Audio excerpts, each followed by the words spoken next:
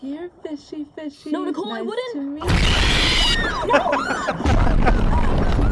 meet Did that fish just scream at them? What's up, guys, and welcome back to another episode of Shark Bytes. Yes, it's movie time on the channel again, and there were so many of you that wanted me to do this particular film. It is, of course, the sequel to 47 Meters Down, 47 Meters Down Uncaged. Why didn't they just call it 48 Meters Down? But if you missed the Shark Bytes movie commentary we did on the first film, make sure you click this link here and give it a watch. 47 Meters Down Uncaged has some pretty terrible critics reviews on Rotten Tomatoes at 45%, but the audience score actually isn't that bad, which is slightly strange because all I ever seem to hear is how bad this movie is. It doesn't star anyone of any real note in my opinion, but it does feature Sylvester Stallone's daughter, Sistine Stallone. Sylvester and Sistine. Come on, man. I am somewhat looking forward to getting stuck into this one from a shark science perspective, though. I saw the film a few years ago, although I don't really remember it particularly well, but from what I can remember, the shark stuff was pretty bad. Before we start the episode today, though, do you enjoy the Shark Bytes movie commentaries? If so, make sure you hit that like button below and comment as well. You at home liking and commenting on these videos makes a big difference to the channel, and it helps me out loads. So if you enjoy the movie commentaries and you want to keep seeing more of them on the channel, make sure you like and comment. It's really appreciated by me. Also, I'd like to just give a really quick shout out to the players, coaches, and staff of Falmouthtown Football Club. Falmouthtown recently became league champions down here in Cornwall for the first time in 22 years, alongside winning the Cornwall Senior Cup for the 13th time. The fans and players had an amazing time celebrating the double together. Look, here's me bouncing around having a great time. Anyway, lads, well done, and as such, today's movie commentary is dedicated to you. Oh, yeah, some Shark Bytes advice, though, for you today. Make sure you're watching this movie commentary with the lights turned off, because this film is ridiculously dark, and if you don't have the lights turned off, you're probably not going to see a thing. And with that said, it's time to grab your favourite beverage, sit back, relax, and enjoy this movie commentary of 47 Meters Down Uncaged with a real-life shark scientist.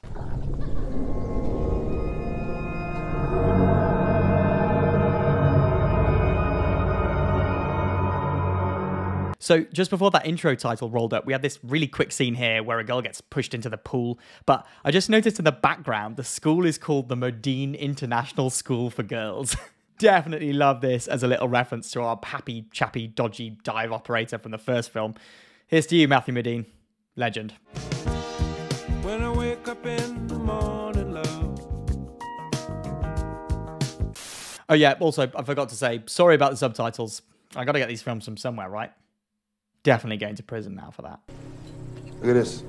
So we get our first real bit of shark science here, and thankfully I can confirm, to the best of my ability anyway, that that is a real great white shark tooth, which is pretty cool. Supposedly the dad, who's like an archaeologist, found it during some cave diving he was doing on an underwater Mayan site, and you can now probably guess where the rest of this film is about to take place. But before we get there, we've of course got this cringy friends enjoying an open-top car montage, perfectly combined with an old-school 80s tune. You can't help but smile. Some flowers, but somewhere in my heart there is a star that shines for you. 2 hours later. Somewhere in my heart there is a star that shines for you. So the montage has moved from the car to a swimming montage, and they've just been looping the first verse of the song over and over again. I think they must have just bought the rights to use a really small section of the song instead of the full song. So what they've actually happened upon here is known as a cenote pool, which is basically a sinkhole that's inland with fresh water towards the surface and salt water towards the bottom. Cenote, I believe, means sacred well, and the Mayans thought they were sacred places because they were great sources of water during droughts or dry periods. Wow. Some ancient history there on Shark Bytes for you. That's pretty rare. Anyway, there's a bunch of dive equipment that's just been left here, stocked out with some pretty high-tech gear, including the classic full face mask like we saw in the first film. But strangely, there's no fins. I have no idea how anyone is doing cave diving without any fins. Fins literally help you move through the water easily, and without them, you're going to spend about 90% of your time just flailing around and end up using all your air within about 5 minutes. But if you want to go diving without fins, that's your call. Years ago, I used to go all the time with Dad, but I've never been in caves before. It's like riding a bike, right? Right, okay. She says here that she's never dived caves before, and the other girl is like, well, it's just like riding a bike.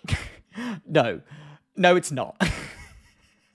Cave diving is probably one of, if not the most dangerous form of recreational diving that you can do. There have been so many cases of people drowning on cave dives, and you definitely have to do some real advanced training before being able to do those dives safely. But of course, the girls decide to dive the caves anyway, despite their inherent lack of dive training.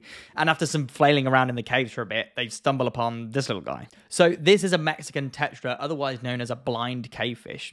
They are real fish that over loads of generations lost the use of their eyes because they simply didn't need them in those dark caves. But this tetra looks a lot bigger than what they usually are, which is probably around 3 or 4 inches long.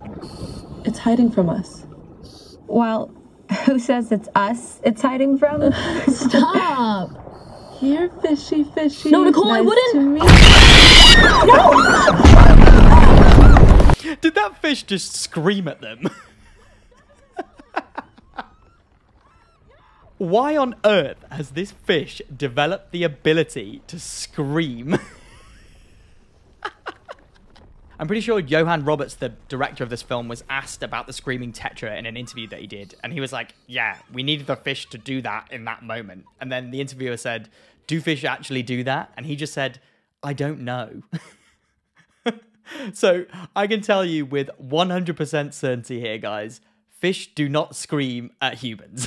So the screaming tetra causes the girls to recoil, and then that means the cave just collapses in on itself, and then all the visibility is just completely gone to shit. But then we get this shot here of one of the cave sharks cruising around in the murk behind the girl, which is probably my favorite shot of the entire film, because it's definitely pretty creepy.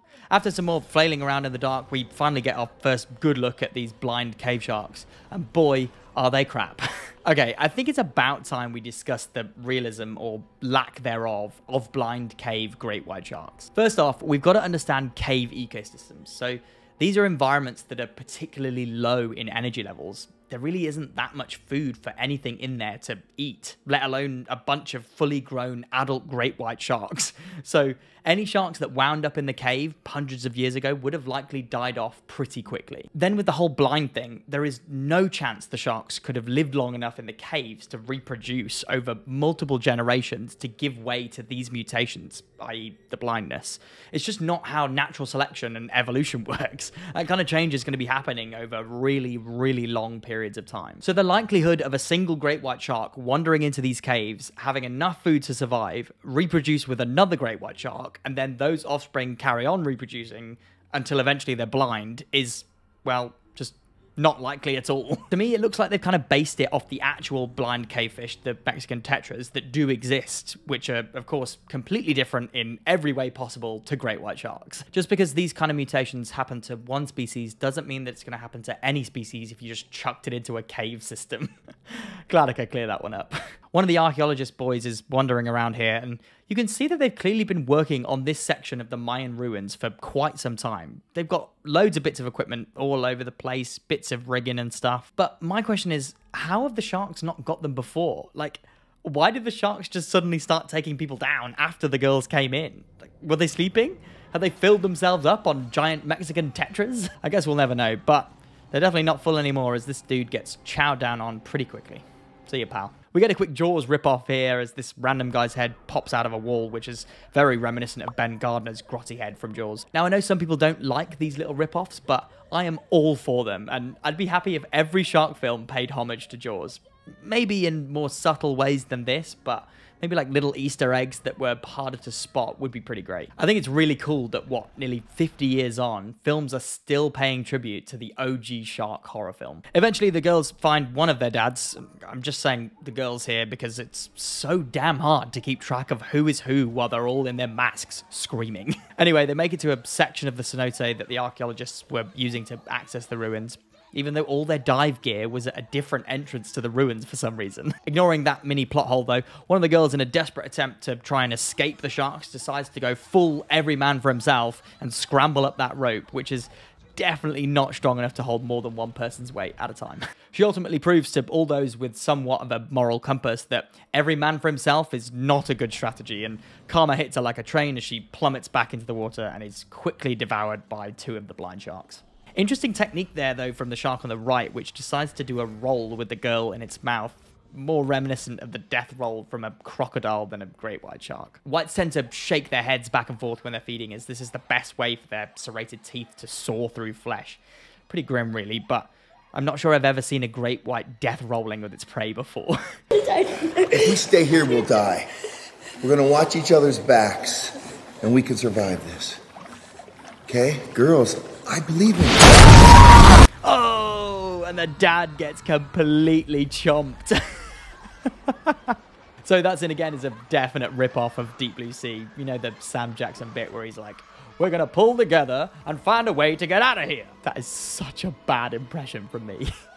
You know the bit I mean, though. Anyway, don't give a motivational speech during a sharky situation, guys, because it is a surefire way to get yourself eaten. After somehow inadvertently finding themselves in some kind of underwater whirlpool created by currents from the sea, apparently, one of the girls starts getting ragged by one of the sharks. Luckily for her, it's only chomping on the big metal scuba tank that's on her back, so she's pretty safe, all things considered. Although, instead of waiting for the shark to eventually let go because it doesn't want to eat metal scuba tanks, she decides to take off her BCD and mask to swim away. And of course, she then drowns. That wasn't very clever, was it? So after crawling through a tiny gap in the rocks and dropping their scuba gear, our two remaining girls finally find their way out of the caves to safety, only to realise they're directly in the middle of a chum fest from a Shark Tour operating boat, surrounded by non-blind great white sharks. These guys really can't catch a break. Somehow both of them get pulled down at the same time, I mean, presumably by a shark, but when they pop up here, there's not a scratch on either of them. Also, what are you doing faffing around banging on the glass of the boat? Just swim up and get in the damn boat. Again here, we can see somehow they've popped up away from the boat despite banging on the glass bottom literally seconds ago. And just as they're trying their best to clamber into the boat, one of the hungry great whites decides it would prefer to chow down on the bony human and not any of the lovely fishy chum that's in the surrounding water. Then one of the girls decides to jump into the water with a flare gun, sort of reminiscing Blake Lively's flare gun scene from The Shallows, and slow-mo shoots the shark in the eye. Because we can't get enough of slow-mo in shark films, apparently. But it does cause the shark to let go, which I think from a shark science perspective, it probably would do after being shot in the eye with a flaming bullet, to be fair. After getting to the surface, it's flare gun girl's turn for a shark chomping as she's taken down by another shark. Instead of relying on her stepsister to save her this time, she's got to do it all on her own. Fortunately, though, in a high-pressure, panicked situation, she somehow remembers the great white shark tooth her dad gave her earlier in the film and decides to stab the shark repeatedly with the tooth. Now, personally, I don't really think that tooth is going to be big enough or sharp enough to be piercing shark skin, but I've said before that in this kind of situation, you want to use anything that you have to hand to try and deter that shark. And if it's a blunt shark tooth, that's better than nothing. So good for her. It does the job eventually as the shark releases her and she heads for the boat, but not before one final shark tries to chomp on her not-so-tasty human leg, but somehow misses her. Christ, it really kicked off there in those few final minutes. I swear, though, if we're about to get some dream sequence nonsense like we got in the first film, I am going to scream. And there we go, guys. That was 47 Meters Down Uncaged. Well then. I'll be honest, I didn't really enjoy the film that much. I mean, I didn't really know what I expected, to be honest, because the first film was also pretty stupid. I think for me, most of the film was just them scrambling around in the dark, and it was really difficult to tell who was who and what was what. At least it was only an hour and a half, which isn't really that big of a commitment. And for you guys watching at home, I'll do what it takes. Right, onto some ratings. For realism, it's got to be pretty low for me. The idea of blind cave sharks, in the context of this film anyway, just completely goes against all laws of evolution. And the CGI sharks, in my opinion, looked a bit naff. At least they had the right number of gill slits, I guess. Anyway, I think I'm going to give it a 4 for realism. Then overall entertainment, it was okay. I just thought it was lacking a little bit, and it didn't really grip me like previous shark films have gripped me in the past. So I think for overall entertainment, I'm again going to give it a 4. I think those ratings are probably pretty harsh, but I'd say they're fair. What'd you make to those ratings then? What are you going to give the film out of 10? Did you love it? Did you hate it? Whatever you thought, let me know in the comments. Also, please do keep suggesting shark films in the comments section for me. The ones I see cropping up the most are the ones I tend to do, so comment them below. And as always, if you enjoyed this video, please do give it a like, and don't forget to subscribe to the Shark Bytes channel below, where you can stay up to date with all of our latest videos. Until then, see you next time.